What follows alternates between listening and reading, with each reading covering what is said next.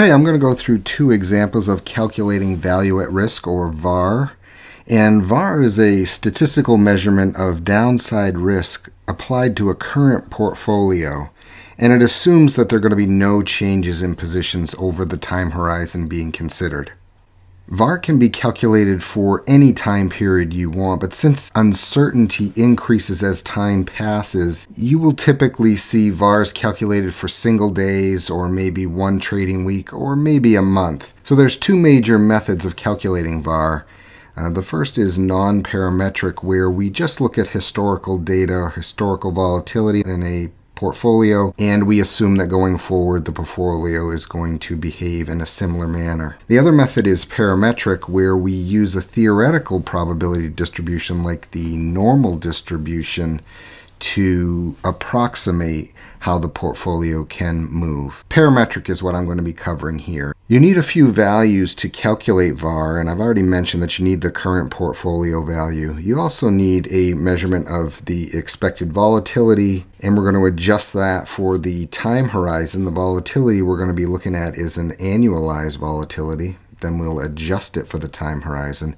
And then you need a confidence level. So this confidence level is something that's generally pretty close to 1, but it can't be 1 because that would represent we have absolute certainty that losses will not exceed some value.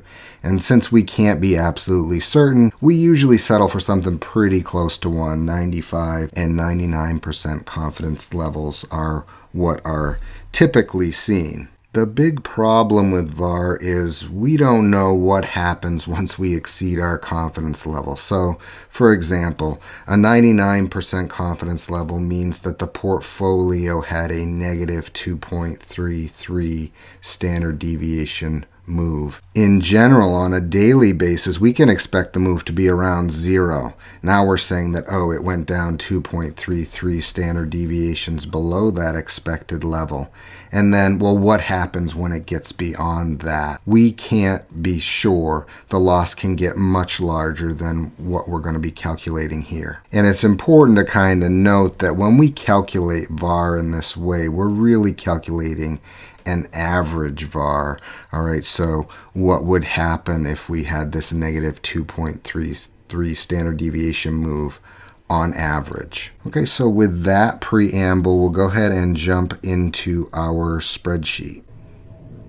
Okay, so as mentioned, we need these several values before we can go ahead and calculate our VaR. So we're just going to make up a portfolio position of $1 million. We are going to be looking at, in this example, Apple. All right, and so I went ahead and calculated the standard deviation for Apple, and I based it on movements in the stock for the last year. So we can see it's about 30.5. All right, so I'll just plug that in here. And we'll assume we're going to go forward one trading week, so 5 days. And again, we'll go ahead and assume this 99% confidence level. Okay, so next I'm just going to calculate that standard deviation based on the normal probability distribution. How far away from the mean is 99%? And to do that, I'm going to use the NORMS inverse function. And then I can just point at the 99% confidence level. And as I mentioned earlier, it's going to be 2.33 standard deviations. Okay, it's really negative 2.33 standard deviations, but we want our VaR as a positive number, not a negative number. All right, so with that, we can just go ahead and calculate VaR as the portfolio value times this confidence level times the volatility, all right, and then multiplied by the time horizon, which we're going to have to adjust. So we're going to get the square root of that time horizon over however many trading days there are in a year. So without this adjustment, it's going to give you VaR for 1 year. Okay, so with those inputs for the next 5 days, we might expect something as bad as about $100,000 as a worst case scenario. We can adjust this a little bit. A 1-day VaR, about 45,000. Okay, a 2-week VaR, 141,000, and a 1-month VaR, about 20% of the portfolio. Okay, so I mentioned it's a 99% confidence level, and I don't know how bad it can get if I get beyond this 99% confidence level, but if you consider 252 trading days in a year, that covers about 249 of them. All right, so that's a very simple example where we have a single security in our portfolio. And what happens when we have more than one security? The calculation gets somewhat more complex because now we have weights, now we have securities that may have a tendency to move together, and then that means the volatility will be quite a bit different. So we need a couple other measurements before we can calculate VaR here. The first thing we're going to do is go ahead and I'll just make up some weights. So we're going to have a 2-security portfolio here, multiple securities.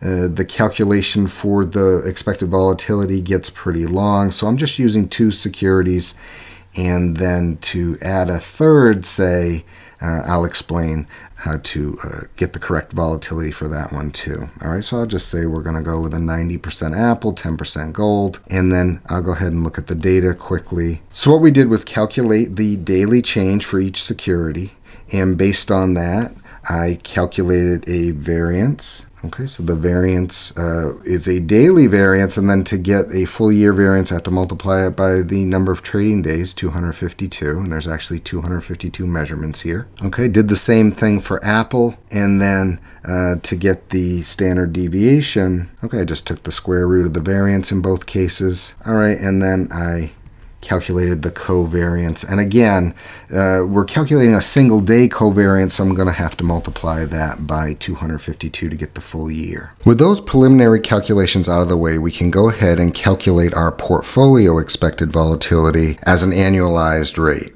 and it's going to be the square root of the weight of Apple squared times the variance of Apple, and I went ahead and named some of these cells so I wouldn't have to switch between sheets. We're going to add to that the weight of gold squared times its variance, and then since these securities may have a tendency to move together or not move together in this case, we're going to add 2 times the covariance, which again I named, adjusted for the weights again of Apple and of gold.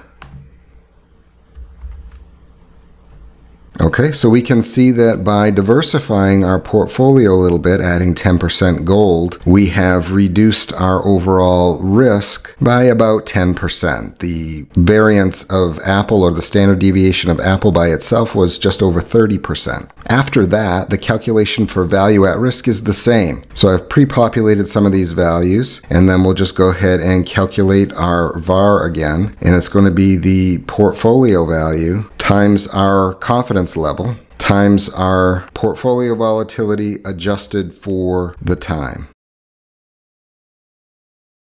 Okay, so we can see the value at risk there is 184,270. Comparing it to the single security VaR, we can see that it reduced it by just about 20,000, or close to 10%. And then we can sort of play around with the weights a little bit and see what that does to value at risk. All right, and I guess a 50% portfolio would almost cut the value at risk in half. Okay, so that's a 2-security value at risk. And if we wanted to add another security, well, the calculation for the expected volatility just becomes quite a bit more complex. So in addition to this covariance adjustment that we have, we're going to have to add a term for the third security in here.